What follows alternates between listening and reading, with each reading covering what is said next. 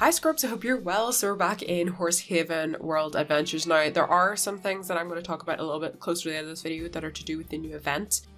But for the exotic horses that I was collecting, as you can see, this is the progress that I had made at the time.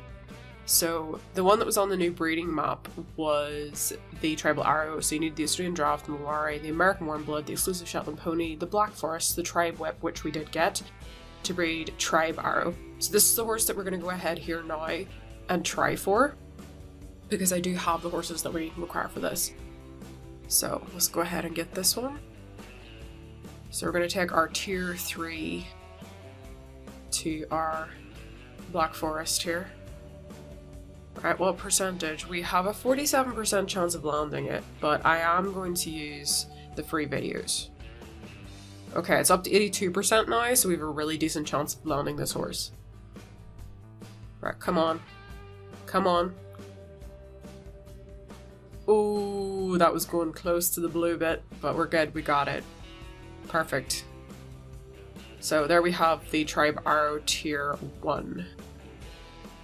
So we're going to go ahead here now, feed this one to level 5, and then I'm going to take this tier 1 to somebody else's tier 3 ideally, if there's one available, and try and get a tier 3, I'm hoping. If we get a tier 2, it's fine though. So there is the Tribe Arrow tier 1. We got the really pretty green eyes, which I think really suit this horse. So here is the tier 3 of the Tribe Arrow. So I'm using my tier 1, friend's tier 3, and we're going to go ahead and try and get this one. Now it's a 6% chance to get this Tribe Arrow. I am actually not going to use the free videos for this. We have a 44% chance of landing on the tier 2 and a 50% chance of getting another tier 1.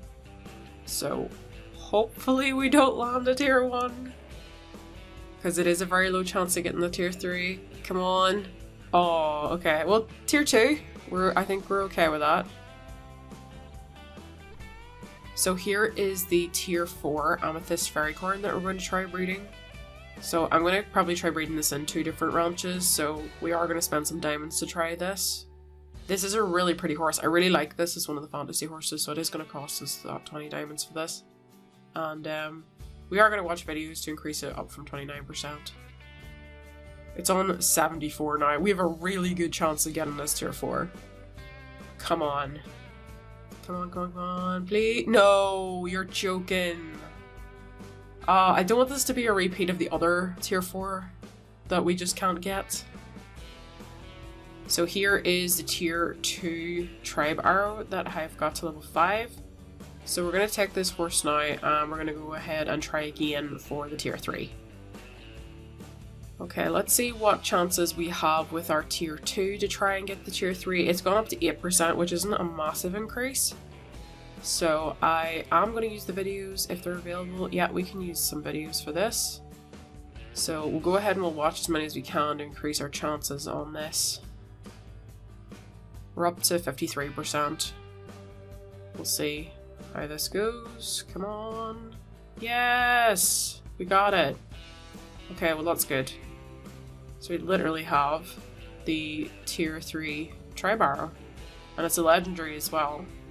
So this would be quite an easy one to diamond, because you wouldn't have to go up too far with it as well, which is nice.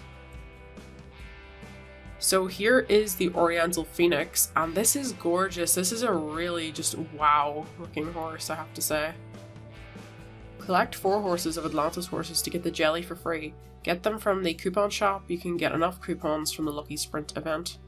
Okay, so we've got Jelly Princess. We already have one of these horses, as you can see. Can't view them here, so we might have to see where else that we can actually have a look at these horses. Because right now when you click on them on here, it doesn't give you the option to view them. So here is the Lucky Sprint event. This ends in 35 days. I detest this event. So we've got horse racing, steeplechases and dressage, and I just do not like this event, and this event has actually been made worse. So here's the milestones. Golden tail is available on those milestones, as well as some diamonds and some cosmetic items as well. So you probably noticed already that to roll once is 10, and from the things that we can gather, we can get 9 points. So within one day, we can't even earn one roll. And if we remember back to the other Lucky Sprint event that we did before, it was super rigged, and I don't expect this to be any different. So we get 100% points bonus from the activities in 7 days, and then you can buy them with diamonds, so you can buy 100, which is what, 10 rolls? Not exactly fantastic. So honestly with this event, I have seen a lot of feedback about this event on Facebook, and very, very annoyed player base, and I'm definitely one of them. I think this is pretty horrendous, to be honest, for an event. If you have any thoughts and feelings about it, let me know down in the comments below, because I'd love to discuss it. So if you're in the top ranking, then you'll get Oriental Phoenix in the top 10, and so here in the coupon shop, it takes 5 coupons to get any of these horses. Now this is the one that we already have, so that's not one I'm worried about. Paratrosis, I'm not sure I'm saying that correctly, but that horse was available to buy a little while ago, so you can get it in a coupon here. Now I do like this horse, Orca. I do like the look of this one. And then we have Coral, which is this one here, which is quite an interesting design. That one is 8 coupons rather than 5. So here in the Horsepedia, we'll have a quick look. So obviously we've got Jelly here, and the tier 2 and the 3 of that. We also have Oriental Phoenix, which is the one we were admiring at the start. There's the tier 2 and the tier 3 of that one. And then we also have Orca, and there's tier 2. Now the tier 3, I don't know why that's pink. I feel like the first one is probably the closest to what it is sort of named after. We have Coral here, which is available in a few different colours when you go up in the tiers. Some of these horses might have already been added and I just hadn't really looked. Here's Golden Tail, the one that is available in the Lucky Sprint. I can't see me actually being able to get this based on the point system at all. I think we also have some new ones that are also here. I don't know if this one was recently added, Carpo, or if this is one I just missed. It looks quite interesting. I don't know that I saw this one before as well.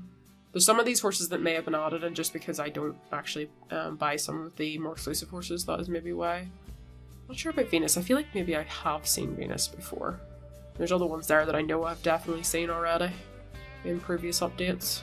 So I really want to know what you guys are thinking, because I feel like in the past, let's say, you know, Horsehaven would have had one free horse in an event, and then would have had one that you had to pay for in some manner, and it was locked behind that paywall. I think that's absolutely fine.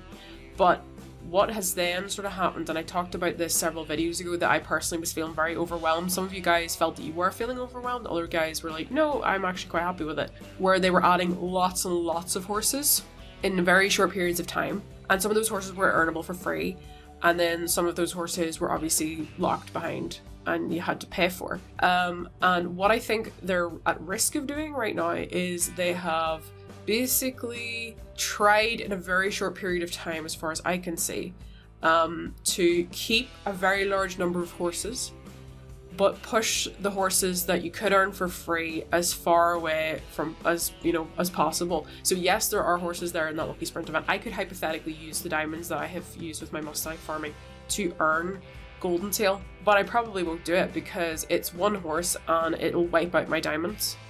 And there's absolutely no guarantee that I'll necessarily get it, because my previous experience of the Lucky Sprint event was the rigged sprint event, really.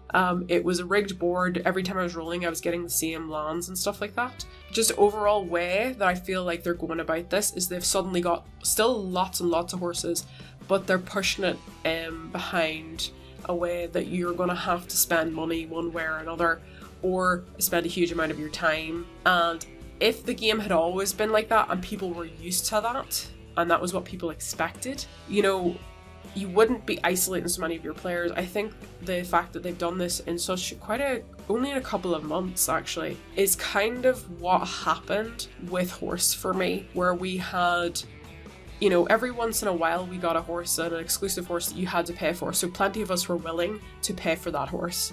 And then what happened was they suddenly started to bring out events so frequently that it started to feel quite overwhelming for a lot of people. Now, there was a period of time where a lot of people said, you know, your entire player base is going to quit. And of course the entire player base didn't quit. But what did happen is it isolated a lot of their players, and it isolated plenty of people who spent a lot of money on the game. So I would sort of put a decent amount of a bet on that similar thing could happen here, where suddenly you're expected to shell out real money or like farm incredible amounts of diamonds and have to spend a huge amount of time doing that to keep up with the diamonds that you would need to even get some of these horses. And especially if you don't have at least one free horse available, whenever you have always done that in the past, that's going to piss people off. And I think that is maybe where we are right now. So I do want to know what you are thinking with this personally. Do you think this is fair of them to do? Do you think it's fine? Are you happy with it? Or is it something that you, as either a new player or a long-time player or someone who collects all the horses, is like, no, this isn't going to stand? Because I feel like that is kind of where this sort of happens sometimes in games, where people either say, I've had enough, and they quit, or they continue to play and just don't financially support the game anymore. And then you'll have people who are coming into it new, and this is kind of what to them is how the game has always been, because they've only just started. So I would love to know your thoughts. Leave them down below, whether you're happy about it, whether you're not happy about it. I want to know, because I'd love to discuss it. So anyway, scrubs, I'm gonna leave it there. I hope you have a lovely day. Bye.